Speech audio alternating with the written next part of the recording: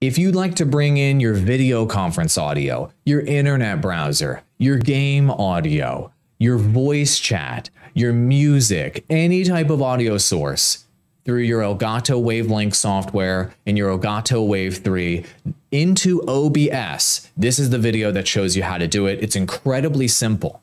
You can pull in each of these sources individually into OBS, not as a part of your monitor mix, not as a part of your stream mix, these mixes that you see here. You can bring them in directly into OBS through the power of Wavelink software. Here's how you do it. So I've got an example that's already set up here, Spotify, but it can be any other type of source. It works exactly the same for every single type of source you bring in. Video conference, games, browsers, music, voice chat, it's all exactly the same.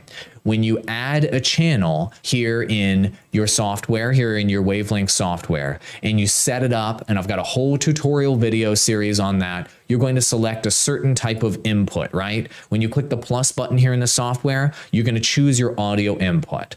You're going to remember what that audio input was that you selected, and you're going to obviously route that through Windows. I've got a whole 6 video series on how to do this. Cool. So you remembered what it was, right? So for Spotify, I chose music as the one that I was pumping Spotify through because it's music. So if I want to bring in only Spotify, this is just an example. You can bring in any other type of input into OBS. Check this out. It's so incredibly simple to just bring in only that source here in OBS. Go into sources, then click not audio input capture, but audio output capture.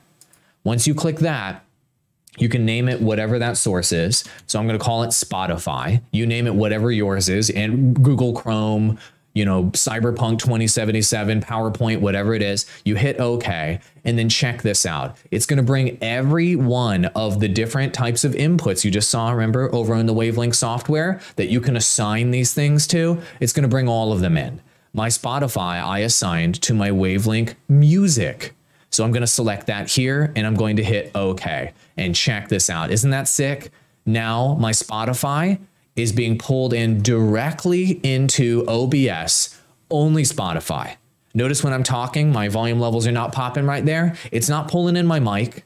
It's not pulling in any other source here that would be added in Wavelink software. It's only pulling in Spotify because I added Spotify as an audio input here. I chose music as my audio input. I routed it in my system audio, and then it only pulls that into this audio mixer, just that source. It makes it so simple to route individual sources into OBS just at a couple clicks of a button, which is absolutely fantastic. This is flexible and works for every type of audio source you could ever have on your computer.